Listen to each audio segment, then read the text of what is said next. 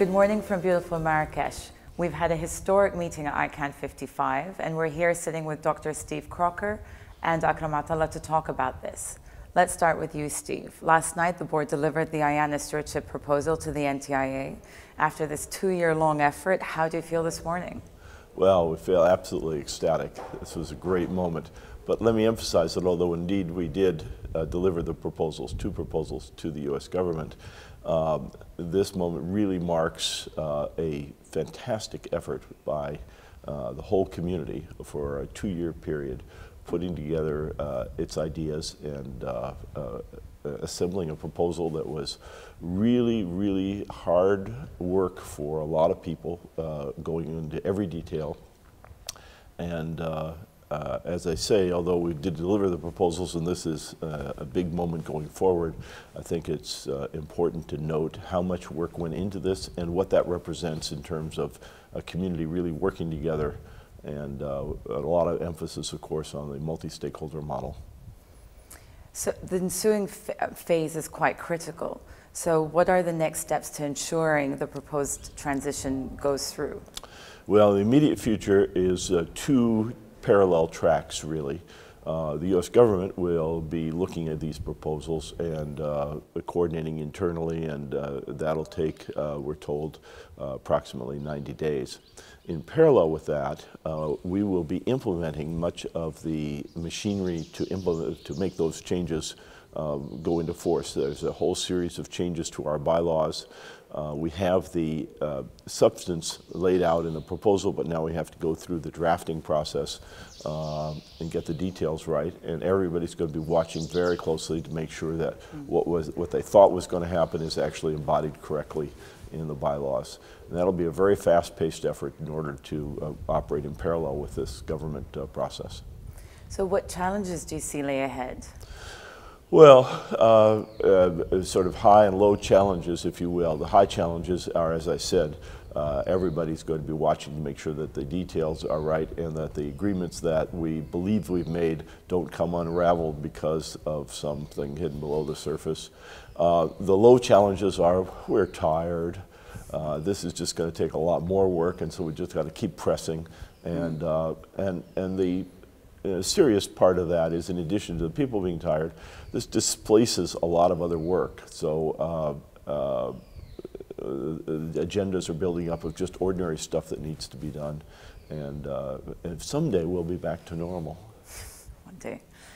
Akram, you're serving as the interim CEO and president until Joran Morby joins later this spring. So what should the community expect from you over the next few months? Well, more of the same. So no surprises. I think that the community is familiar with me. I've been at ICANN for over 5 years now. As Steve said, we have the transition to work on preparing for the implementation and the approval, hopefully, of the proposals. And as we do these things, we still have all the other activities of ICANN to manage and make sure that we deliver on them. Thank you. And can you provide us a status update on the new gTLD program? So the new gTLD program is in its final phases. We've had the majority of the processes have been implemented. There is less than 40 applications that have not been contracted, and there are a few that haven't been delegated, a few more that haven't been delegated. And we continue to finish these processes, applications, and the contracts, and hopefully we will be finalizing them as Joran comes in. And in your opinion, has the program been successful, and how do you measure its success? I think that the community set out to do the program to deliver on 3 main areas: increasing competition, increasing choice, and providing for more innovation in the domain name system. And I think that we've achieved all of them, and there is more success to come. And can you tell us about the importance of the IDN program and any recent milestones that have happened? So the IDN program is very dear to my heart. I think coming from the Arabic-speaking language and having a script that's different than Latin, I'm particularly familiar with the need for the IDN program. We want to see the world continue to be support all of the different languages and different scripts. This is just a small step on the internet to provide for a complete adherence to other scripts other than Latin. We just, during the meeting in Marrakesh, we just basically accepted the Arabic integration and the Arabic script integration, as well as the Armenian script integration, which are both scripts used frequently in my home country of Lebanon. And Akram, there's been talk about the next new gTLD round. Can you tell us something about this? Well, the board and the community have been very clear that we're not going to start the next round until we have finished the reviews that are taking place right now. It's very important for us to learn from the previous round we've undertaken and to implement some of these learnings into the next round so that we enhance the program as we go along. In addition, there is a GNSO that's looking at the PDPs that needs the policy development processes that needs to take place in order to make sure that we enhance the program.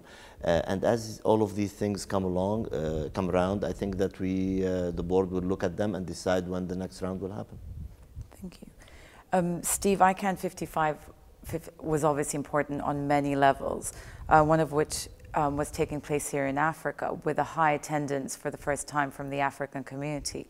How does this reflect on the success of the meeting? Well, this was a success at every single level. This really was a high point in multiple ways. We had enormous support from the local community all the way up through the minister.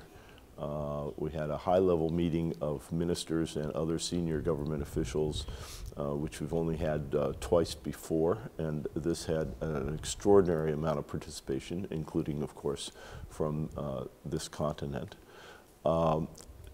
A key part of what ICANN is all about is inclusiveness, is participation. And as is to be expected and is normal, the degree of participation has varied quite a bit depending upon what region. The developing countries are always in a more advantageous position in this respect. So we work very hard at trying to be inclusive for the developing countries. And since we're here in Africa, this is a particularly interesting and focal point for us. And this is I think, raised the consciousness throughout the continent, increased interest, and provides a basis going forward for a sort of a new plateau, if you will, that we can build on. And returning to the transition, what do you learn about the community through this process? And this is a question for Akram and then yourself, Steve. I think that if nothing else, this transition got us closer as a community. It brought some parts of the community that are not always fully participating in ICANN, and brought us together, got us to work together. There is a lot more familiarity and camaraderie going on. And I think that it's important because the community now can realize that when they come together, they can deliver great things. Steve? Well, I certainly echo and endorse everything that Akram has said. The other teaching from this, if you will, is that things take time.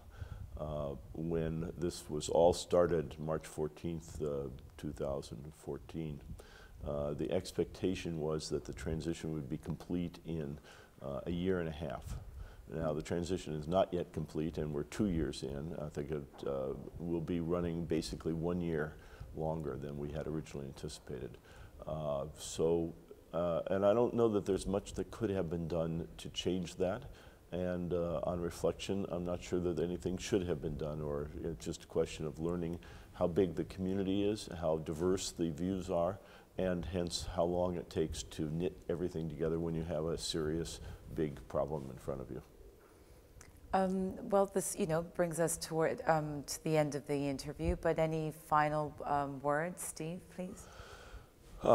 We came to Morocco for an ICANN meeting, 10 years ago, and it was a great meeting then, but I look forward to returning, and it's been fantastic, and I hope that we're able to come back, and it's sooner than 10 years.